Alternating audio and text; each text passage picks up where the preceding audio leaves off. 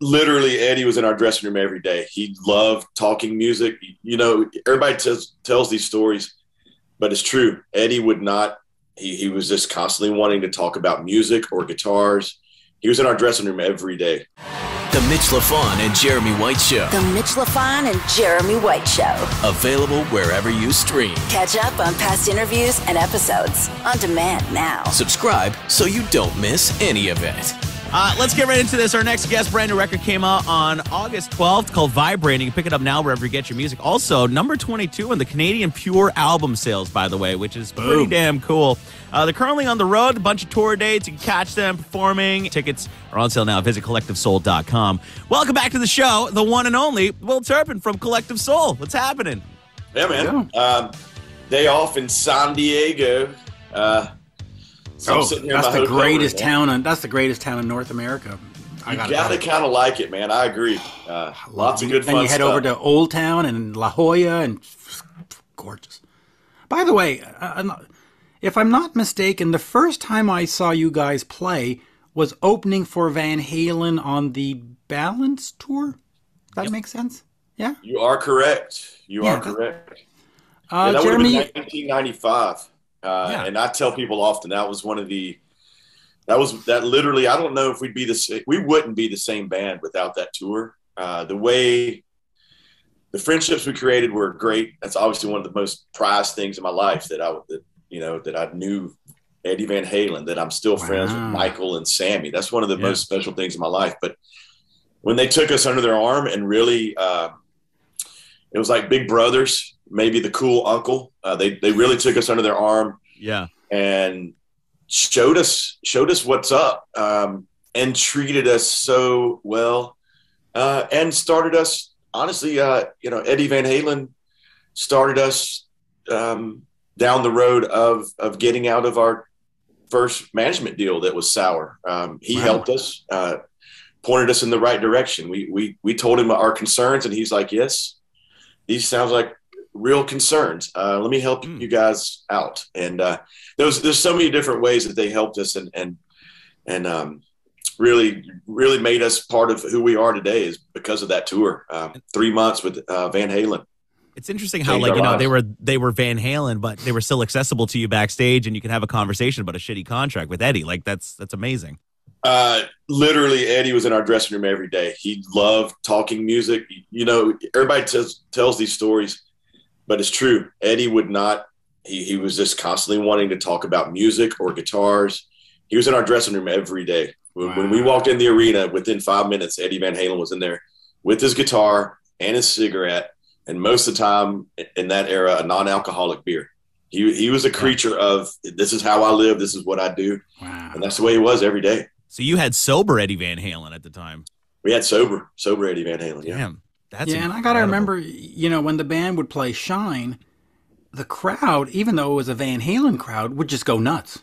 They just went lighters. Yeah, because Van Halen crowds are infamously pretty hard to get over. For the opening act, it's usually hard to get over. And I guess I don't know what it is, man. We get out there with no pretentiousness, and we know that we can only do what we do. And I think that maybe comes across, somehow gets to the crowd. It's not like, you're not going to try to show up Van Halen anyway, right? No. I mean, and you're not gonna. And you're not gonna. That's just not, that's the wrong mentality. And I think, and we do that no matter who we're sharing the stage with. We didn't feel any of that when we were on tour with them in 95. We really didn't. The crowd embraced us. Yeah. Of course, there's a lot of rumor and speculation about that tour. It was kind of like it was deteriorating with the relationship and stuff. Did you get any sense of that when you were backstage with Sam and Ed? Did you see, did they give out the vibe they were fighting great. And no, they were getting along great. They were having, I did. All right. I do got one story. It's kind of funny. All right, awesome. Because they're my favorite band of all time, so I love the Van Halen stories. And Jeremy's very jealous of me because you were what at that time? Well, look, Mitch, 1 year old. You were I was 1 year old when that tour happened. But as a consolation prize, I saw you guys open up. I saw the double bill with you in the Circle at Jones Beach about 5 years ago. Nobody cares. I saw Collective Soul in their infancy with Van Halen. That I beat you. I listen. I win. Whatever, Mitch. Get back to your story, Will. No, I remember me and Ed, our Ed, were talking to Eddie, and we were telling him about the songs that we liked on the Balance record. Yeah. And we're like, man, the Amsterdam, what a rock song. And it wasn't because they weren't getting along. They did get along that whole tour, but he's like, yeah, I love that riff and the whole music part. But then the chorus, wham, bam, Amsterdam, what is that? What does that mean? And I'm like, uh-oh. Is he asking me to pick sides right now? So I didn't even comment. I was like, yeah, I guess, you know. Now, hold on. Now I got to ask you, what would you have put as the chorus on that song? I'm good with Wham Bam Amsterdam. There you go. That's right. And Can't Stop Loving You is one of the greatest, whatever, power ballads, whatever you want to call it, of that era. Yeah, man. Totally. Ultimate classic rock, be damned. I'm excited about the new Circle record that's coming out. Mike, we just played a couple festivals with Sammy and Michael, Sammy and the Circle. And they're real excited about it. They are truly excited about the new stuff they created. So I can't wait to hear it myself. Yeah, that first song that they put out, it's rocking. Like, it's really good. I mean, they put out that concept record a couple of years ago, and like it was decent. But I think they're getting more back to some fun party songs. That's what I'm getting from them, and like I said, they're extremely proud of it. So that's a good sign that guys like that they're not just BSing when they tell you how proud they are of their music. I want to read you a quote from a Variety review from that show that you guys did in L.A. on the Balance Tour. It says, the Stockbridge natives proved capable of assuming the rock god mantle with straight-ahead 70s meets 90s fare and were particularly impressive on Smashing Young Man. Yes. That's a glowing review. I think you won the moment. I was 23 and just happy to, like I said, we do our thing, and that's what we do. We're not trying to be something we're not, or we're not overthinking the X's and O's. It's about energy and vibe, and that's what we get out there and do. Yeah, but I love the fact that they go, 70s meets 90s fare. I mean, like, is that sort of the vibe that you guys go for with the band? Yeah, I'll take that. Yeah. Yeah. If I had to take a decade, it would be the 70s. I would take the 70s. Yeah. On the deserted island question, right? Which decade? Yeah. It would definitely be the 70s. I can even live without the Beatles as long as I got all the Wings records, Wow. Damn. But let me tell you this, from the fan perspective from back then, there was a time like in 94, 95, 96 where hair metal was done, grunge was sort of grinding to a halt, and they started having these weird packages where Van Halen would take a collective, like bands that were sort of like different, and they did that a lot, and a lot of them didn't work. You'd go see Poison and you'd see this other band, you go, I don't want to see that fucking other band. But when you got to Collective Soul and Van Halen, you sort of went, oh, it works. Like there was a bridge between the two eras, and you went, okay, I can buy into this. I'm down with this. So did you, Will, at that time have that thing where you saw these sort of weird packages where they were trying to get the older dinosaur band with the hipper young band? You just went, and it worked for you though, right? Yeah, I didn't really even think about it that way. I remember being in the studio in Miami, and I think our agent had told, like, because Sammy, I don't know if it was Sammy or Eddie, but Sammy was the one that called us that day. But they wanted Collective Soul. It was not something that was done right with agents shaking hands and managers agreeing. They wanted us to play with them. So that's how it started. We were in the studio in Miami, and I believe our agent had probably told Van Halen that we were busy. We were going to finish up a record. Well, Sammy would not take no for an answer, and leave it to an agent to almost ruin that. Right. Without even telling us. Sammy would not take no for an answer, and he calls back in the day when there was a receptionist answering an actual landline and buzzing into the control room. Hey, Sammy Hagar wants to talk to Ed. And Ed went and took the call. I remember him coming back going, we're going on tour. We got to wrap this. We got to wrap this second record up in about 3 days. We're going on tour with Van Halen. So, damn. And listen, I understand Sammy wanting the band. You look at Collective Soul's Billboard mainstream rock chart success. Shine, #1. December, #1. The World I Know, #1. And I could say this for the next 20 songs. I mean, that's pretty impressive. #1, right? We've got some bangers. Yeah, we've got some bangers, man. Yeah, that's a good assessment. and it's a good problem to have, but we can't even put all the all the number ones into the hour and a half set list at this point. We got to play a little bit of the new stuff, and we got to play some of those songs that are just deeper cuts. But when we make a set list, we want the ups and downs, the ebbs and flows, right. And not all the number ones even make it, but it's a great problem to have, man. Let me just ask you about the problems of the number one.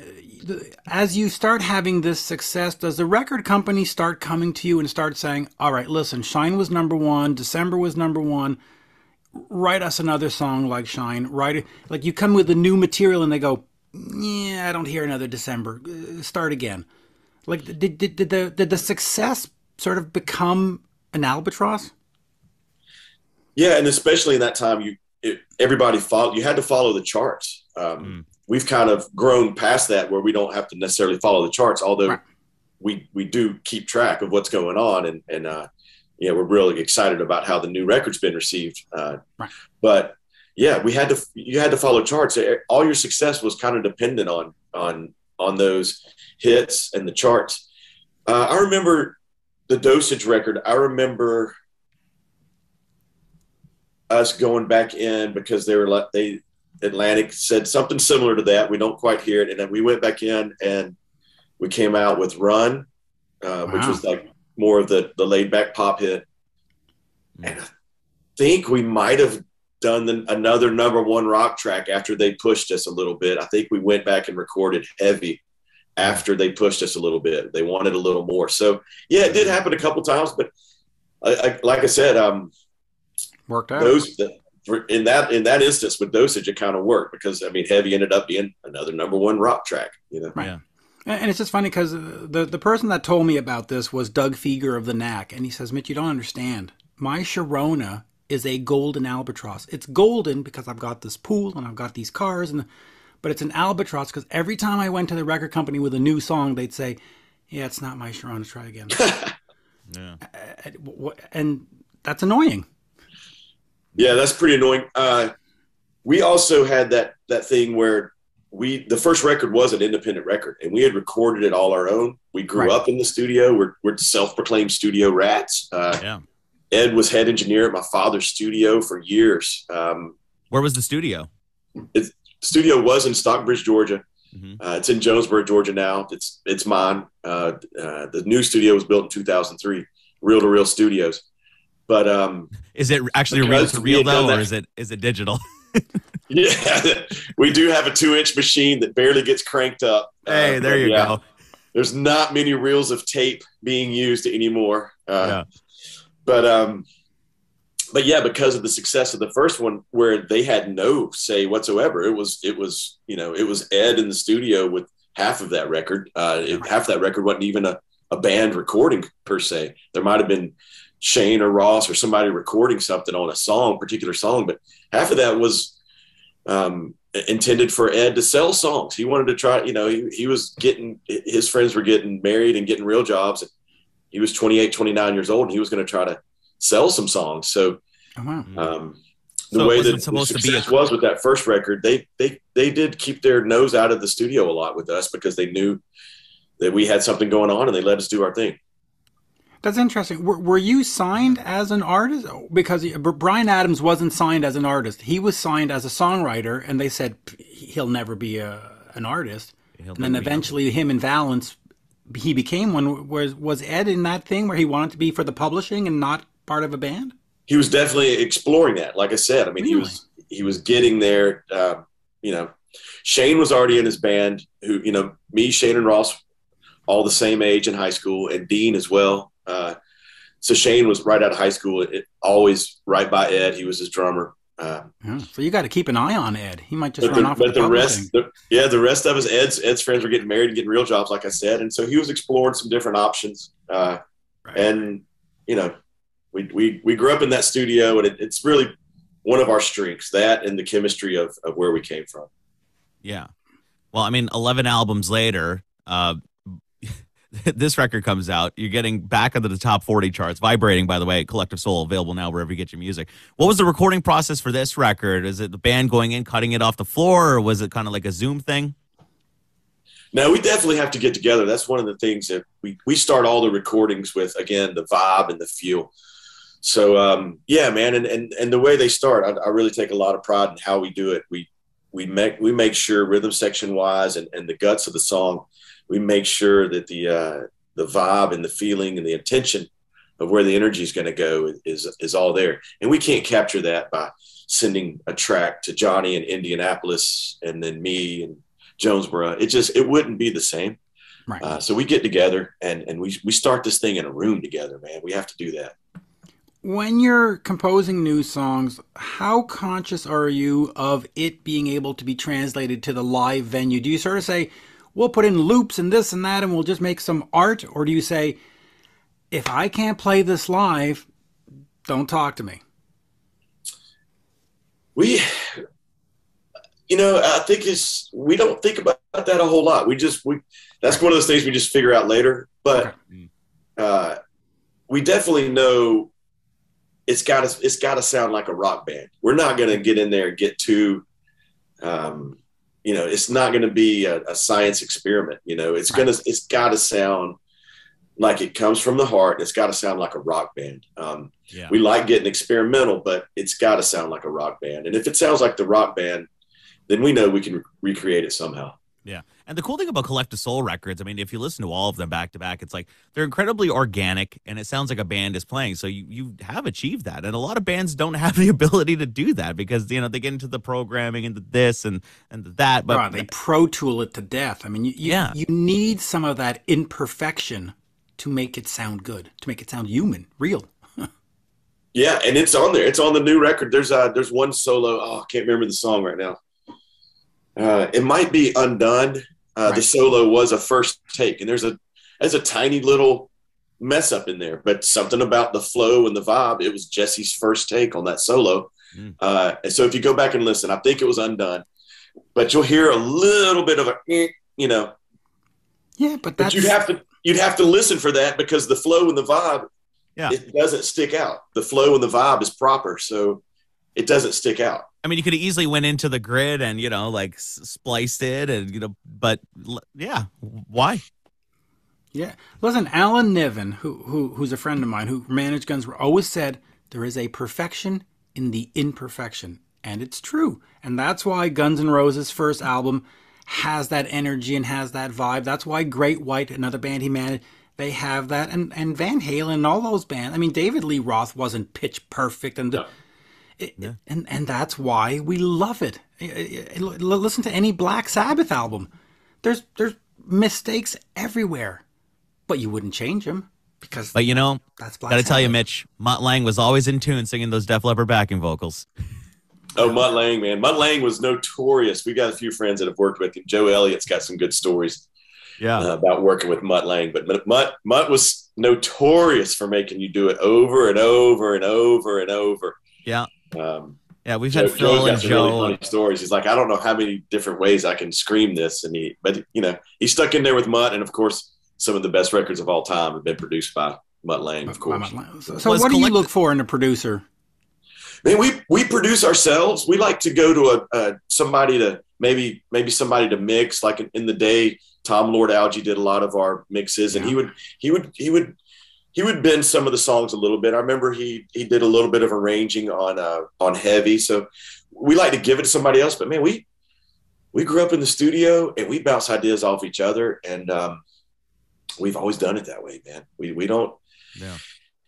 I would like to work with a producer. I mean, obviously, Atlanta, Brendan O'Brien would be one of those. Bob Rock, we'd love to work with Bob Rock. Oh, wow. Nick. Every time we talk about working with the name, producer, Nick Razaluzanix or whatever. Nick Razalunix or something. Yeah, I can never say his name, but he does the Rush stuff and Black Star Riders. He's great. Yeah. Yeah, and every time we talk about it, we end up doing it ourselves. So, I don't know. Yeah. You see, here's what I say. Hire me and Jeremy, and we'll just go, or that'll be our producing. It's the fans that'll speak at the end of the day, right? They'll either love it or they'll hate it. So, yeah, man. We'll be like the fans Pizza Parlor Parfait or whatever that Bon Jovi used to use. Yeah, jeez. So, I mean, you're on the road right now, a bunch of different tour dates across the U.S. We need to get you back up here in Canada at some point. I mean, the record is number 22 on the Canadian album sales chart, which is like pure sales, like people buying the record, which is pretty amazing. When it comes to the live show, obviously we talked about the set lists and stuff, but it's like you're not bringing out the pyro and the confetti. It's a straightforward rock and roll show. Yeah, man. And again, it's got to boil down. It all music when it's boiled down. It's not a key signature and a rhythm. It boils down to emotion, and somehow it's hard to, if I could write a book about it, I would. But somehow you got to find a way to have that emotion in the music, and you got to find a way to have it transpire to the audience and to the listener.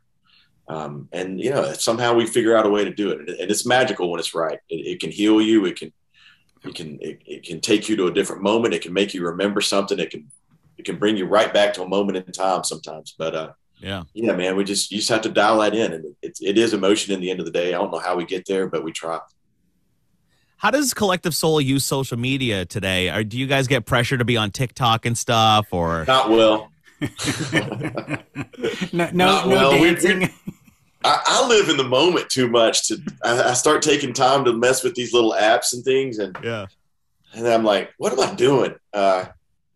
We should probably get into it more, but I threw something up the other day. We like to talk a little bit, try to give people a little bit of insight into what we're going through day to day. That's about the best we can do.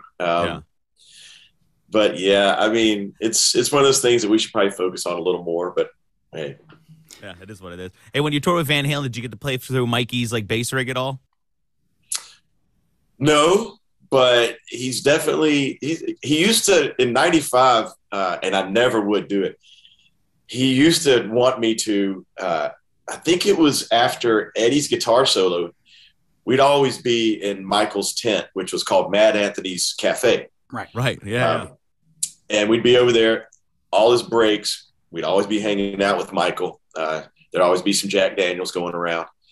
And Michael used to always want to put a bass on me and send me out there for the Sammy Hagar tune, When Eagles Fly. And I would never do it because I'm like, no, I am not stepping on that stage and have Eddie Van Halen and Sammy look at me like, what the heck are you doing? That would have been a good practical joke, though. Come on. I guess it would have been pretty funny to Michael, but me, I would have been like shaking in my boots, man. No. Ed would have been like, hey, man, what the fuck? Why are you out here? Exactly. And unless I'm mistaken, Michael tells you don't get on my stage.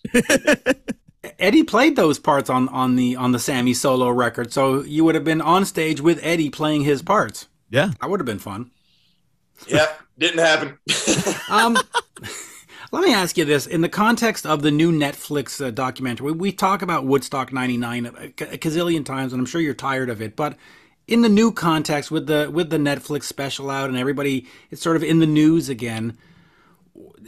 Does the documentary reflect what happened properly? I mean, was it really a clusterfuck as they're portraying it, or was your experience just a little bit more better? Yeah, well, no, the vibe was tangible, and we played on Friday. It hadn't even, popped yet. It hadn't before hit the fan. shit blew up in the porta potties. Yeah. It was tangible, especially because we played 94 as well. So 1994 Woodstock was, I mean, it was glorious. Aerosmith was on there, Metallica, I believe. Beautiful venue, rolling hills. The artist compound couldn't have been any cooler. We played on that Friday night with a bunch of peers that ended up having long careers that were all brand new. It was us, Blues Traveler, Sheryl Crow, Live, Candlebox. Wow. And King's X, which was a big deal, real big deal to me. Well, we just interviewed King's X like 2 days ago. We just interviewed my gosh, that was, and they've got a new record out. I can't wait to hear it. Yeah. But that was definitely one of the biggest influences at that time on all of us. And they were on Atlantic Records, so I got to meet them that day. I remember watching King's X side stage, and we were probably 2 or 3 bands after them. And I looked out and I saw the ocean of humanity. And I was like, whoa, okay, first off, King's X is one of the best live bands ever. Right. And then I see that ocean of humanity I'm about to play in front of. I was a little taken back at that moment, but 94 was amazing, and it had the right vibe. 99, man, the moment we pulled up, it's just like they described it. It was a cement tarmac. It was hot. It felt stale. It just didn't have anything near the vibe that it did before. And I have seen the documentary. I chomped right through that thing because I was interested in it. 4 or 5 episodes. I had it done in one night. Yeah, I would say they portrayed it pretty well. And we knew it. We knew it even Friday. We're like, man, you heard the rumblings Friday. They're charging us $4 for water. You heard the rumblings on Friday. And on top of that, like they were on top of a cement tarmac there wasn't enough supplies. The infrastructure was not there. Yeah, that's crazy. They were nickel and diming everybody, and it was about making profit. 94 was not about making profit, even though they did. It was still about celebrating whatever the 25th anniversary or whatever. It was 25. But 99, it was just like, you know what? We're gonna print money. Let's go. Yeah, and let's do it again and make a bunch of money this time. And you can't fault somebody for wanting to be profitable, but Lord, boy, they made some bad decisions, and it was tangible even on Friday of 99. Wow. That's crazy, man. I remember I was watching that doc and I was just like completely blown away because I was like, you wouldn't get away with this today. Then again, the Fire Festival people kind of did. Do you prefer doing your own shows or you prefer festival shows? Because there's a different vibe in both. Yeah, I like them both. I love the festivals. We get to see some friends that we get to catch up with some people. So I love it. And Collective Soul, we get the benefit of being able to play some hard rock festivals and pop festivals. So we can kind of go either way. So if we're on like a harder rock festival and it's a 60-minute set, we can play the heavier bangers. We still throw like a World I Know in, and we notice. I like telling people this. We notice that after getting beat up by some of the other hard rock more metal bands, even your staunchest rocker is ready for a little break for World I Know. So we can do either one. So yeah, we enjoy the festivals. Well, look, a bunch of different tour dates coming up. Collective Soul and Switchfoot. Check them out. CollectiveSoul.com. The latest record, Vibrating, available now wherever you get your music too. Will, it's always great to chat with you. You're welcome back to the show anytime. Thanks a lot for taking some time to chat today. Cheers, man. I appreciate you guys too, man. Hit me up, man, whenever y'all got something you want to talk about. Absolutely. Yeah, we got to come back. We got to come out to a show, Mitch. We do. And you got to follow Will on Twitter. He's a fun follow. Yep. There you go. I do some pretty good stuff on Insta. Gotta love the Insta. Do it for the gram. All right, well, we'll see you later. Thanks. Cheers, thank y'all. Merci bien. The Mitch Lafon and Jeremy White Show. The Mitch Lafon and Jeremy White Show. Available wherever you stream. Catch up on past interviews and episodes on demand now. Subscribe so you don't miss any of it.